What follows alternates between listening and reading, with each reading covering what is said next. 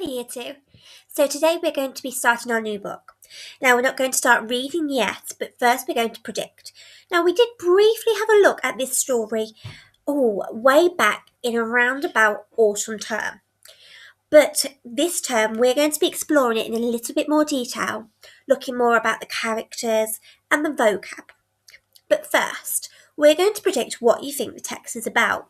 We're going to do this from the front cover and the blurb.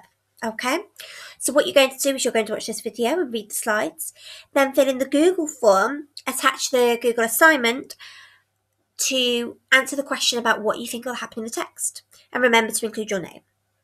Okay, so our text is one of my favourites. It's Fantastic Mr. Fox. So what you're going to do is you're going to use the front cover only to think, what is the book about? Who's the main character? What type of story is it? Is it an adventure story? Is it a love story? Okay, what type of story is it? Where do you think it could be set? And what do you think might happen in the story? I want you to use the front cover and the blurb, which is just here, which gives us a little bit more detail and it actually introduces us to a few more characters. Okay, so using these questions, I'd like you to write a couple of sentences about what you think the text is about, and then submit it onto the Google Classroom, onto the Google form.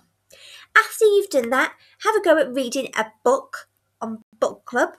But what you can do is you can see what the title is called, and then maybe take a guess yourself what you think the book will be about. See if you're right, okay?